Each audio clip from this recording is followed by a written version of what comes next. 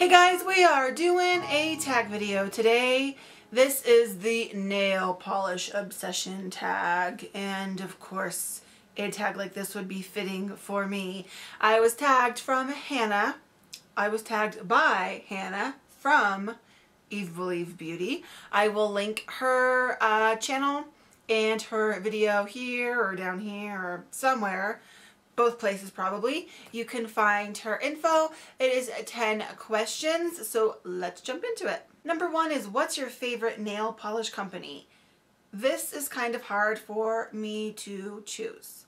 I like different things about different brands. So there's certain things I like about OPI, there's certain things I like about China Glaze, there's certain things I like about Zoya. So I'm just going to tell you like some of my more favorites. I really like China Glaze. I love their color selection. I love the price. I love that I can get them discounted. I do like OPI's formulas, and I like how wide the brush is on OPI, but I hate how expensive they are and how they never go on sale.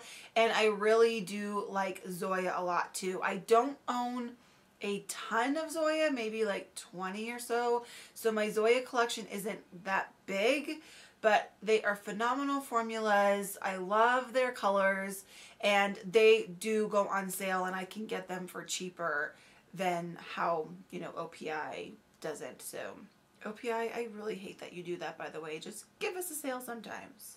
Number 2, glitter or no glitter? I would have to say both. I love me a good cream. I love a good cream manicure, but I love my glitter too. I love topping glitter over things. I love pairing different colors with glitter. So for me, it is kind of both, just kind of depending on what the mood I'm in. I do seem to kind of go through phases where like I'm either putting glitter all over all my manicures or I'm not using much glitter. So just depends on my day. Number 3, OPI, China Glaze, or Essie. Out of those 3, I definitely have to pick China Glaze. I do like Essie, but I don't know. Their formulas are so hit and miss. Like Essie, it seems like every collection that comes out for me is just like go doot, doot, doot, just knocking itself down my ladder a little bit more. The colors don't seem that unique to me. I feel like I can get the colors in other places. Like I said, their formulas are kind of crappy more times than not. So I'm just kind of over Essie. And OPI, like I mentioned, I like OPI, but they're expensive. And I feel like, honestly, their color collection in general is kind of still considered to be a classic, you know, collection and kind of like a classic company. Like when I think of OPI, the first thing that comes to my head is like pinks and reds. And so I mean, they do have other colors, don't get me wrong. I just don't feel like that's their strength. I feel their strength in their company is their classic colors, hence why they put a red out with almost every single collection that they have. They're just kind of, you know, they're sticking to that classic. Whereas with China Glaze, like when I first think of them, I think of like neons and bright colors and different things besides just pink and red. So, and I like China Glaze that they're cheaper and you can get them online for $3.25 a bottle. And I love my China Glaze. I love the colors. I mean, the brush is a little bit skinnier, but honestly, that doesn't really bother me. I think the pros outweigh the cons a lot more.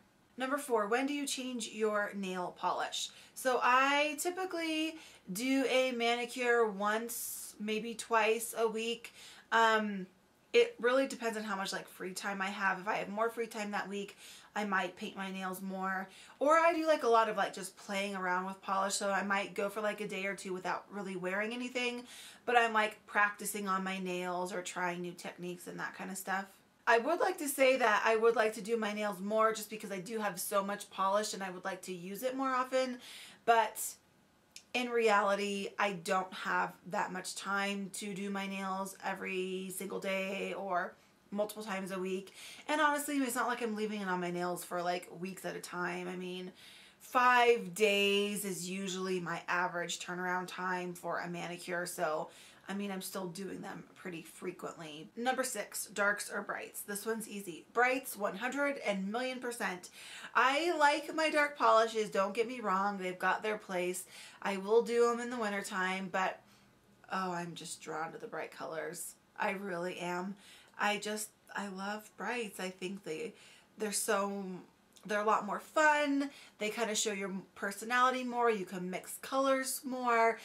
I just feel like there's more you can do with them. I mean, a dark can be so dark that, you know, you can't always pair it with the colors you want.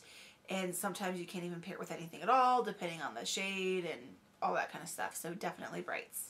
Number 7 is, what are you wearing on your nails at this moment? A mess. A mess. On this hand, I've got a Splatter mani that I did, and I was just feeling lazy and didn't want to do my other hand. And I also had just bought these Zoya colors that I had really wanted to play with, and so I just painted them on here just so that I wouldn't have, so my nails wouldn't be completely blah. But once I take this off, I'm going to repaint this and do a manicure with these colors, I think. So yeah, a mess right now. Number 8, matte nails, in or out? For me, they're kind of out. I feel like as a whole, in general, I don't think that matte nails are going to go away. I think that people will continue to do them. But for me personally, I would much prefer a shiny manicure as opposed to a matte manicure. I think you can do some really cool effects with matte, but like a whole matte nail is kind of blah to me. I think it's cool to do like polka dots that are maybe matte, or a matte base with shiny polka dots, something like that. I think that's really cool. So I mean, they have their place, they have their purpose, but it's not my favorite thing to do. Number 9 is French manicure. I think it's like asking, do you like French manicures? But the question is just French manicure. I like cool different twists on French manicures. I think a normal traditional French manicure is boring and way too overdone, and that's all you ever see. You know, everyone goes and gets acrylic nails and they do French manicures and blah whatever. I want to see like a chevron tip, or maybe like a polka dotted French manicure, or a glitter tip, or you know, something like that. Just jazz it up, make it different. I like the concept of just doing something, you know, on your the tips of your nails, but don't just do a French manicure. Twist it, make it new, make it original. That's what I've done, and that's what I'll continue to do. I don't think I've ever done just a traditional French manicure on myself.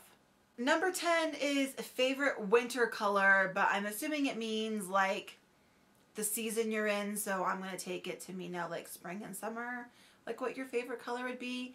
And honestly, I have thought about this, and I really wanted to pick like a certain shade or a certain just color in general, and I just can't do it. I love so many different colors. I just cannot pick like one that rules above them all. I mean, I really do love coral. I do. I love coral so much, but there's so many other ones that I love too that it's hard for me to pick just one. So my answer for this is just going to go back to the brights and the neons. I love brights. I love neons. I really just love how they pop, how they look. And that's just what I'm going to pick. I mean, I love bright greens, and I love bright pastel colors, like the lighter, kind of like grasses lime greener, or what's another one? Son of a Peach, that's another one too. I just really like the lighter colors that are like super bright and in your face.